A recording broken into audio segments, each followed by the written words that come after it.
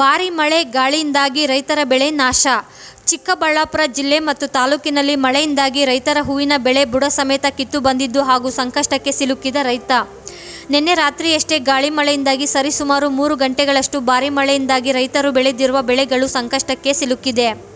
ಅದೇ ರೀತಿಯಲ್ಲಿ ಚಿಕ್ಕಬಳ್ಳಾಪುರ ನಗರದ ಹೊರವಲಯದಲ್ಲಿರುವ ಕಣಿತಹಳ್ಳಿ ಗ್ರಾಮದಲ್ಲಿ ಗಾಳಿ ಮಳೆಯಿಂದಾಗಿ ರಾಜಶೇಖರ್ ಎಂಬ ರೈತನ 2 ಎಕರೆ ಜಮೀನಿನಲ್ಲಿ ಹೂವಿನ ತೋಟ ಬೆಳೆದಿದ್ದು ಅಧಿಕ ಬುಡಗಳ ಸಮೇತ ಹಾಗೂ ಹೂವಿನ ಗಿಡಗಳು ಬಂದಿರುವ ಗಾಳಿಗೆ ಕಟ್ ಆಗಿರುವ ದೃಶ್ಯಾವಳಿಗಳು ಕಂಡುಬಂದಿವೆ. ಆದರೆ ರಾಜಶೇಖರ್ ಎಂಬುವ ರೈತ 1 ಲಕ್ಷದವರೆಗೆ ಸಾಲವನ್ನು ಮಾಡಿ ತಮ್ಮ 2 ಎಕರೆ ತೋಟದಲ್ಲಿ ಚೆಂಡು ಹೂ ಗಿಡವನ್ನು ಬೆಳೆದಿದ್ದು, ಇದೀಗ ಅವರು ಪಟ್ಟ ಶ್ರಮಕ್ಕೆ 1 ಕೆಜಿಗೆ 40 ರೂಪಾಯಿ ಎಂಬಂತೆ ಕಿತ್ತು ಮಾರ್ಕೆಟ್ಗೆ ಹಾಕುವ ಸಮಯದಲ್ಲಿ ಗಾಳಿ ಮಳೆಯಿಂದಾಗಿ ಚೆಂಡು ಹೂವಿನ ತೋಟವೇ ಬುಡಗಳ ಸಮೇತ ಕಿತ್ತು ಬಂದಂತಾಗಿದೆ. ಆದರೆ ಈ ಸಣ್ಣ ರೈತರಾಗಿರುವ ರಾಜಶೇಖರ್ ಅವರಿಗೆ ಬಹಳಷ್ಟು ನಷ್ಟವೂ ಉಂಟಾಗಿದೆ. ತನ್ನ ಪ್ರತಿಯೊಂದು ದುಡಿಮೆಯನ್ನು ತೋಟಕ್ಕೆ ಹಾಕಿ ಬಹಳಷ್ಟು ನಷ್ಟ ಉಂಟಾಗಿದೆ. ಇದರಿಂದ ರಾಜಶೇಖರ್ ಎಂಬುವ ರೈತ ಏನಾದರೂ ಸರ್ಕಾರದಿಂದ ನಷ್ಟ ಪರಿಹಾರವನ್ನು ಒದಗಿಸಬೇಕು ಎಂದು ಸರ್ಕಾರಕ್ಕೆ ಮೊರೆ ಹೋಗಿದ್ದಾರೆ.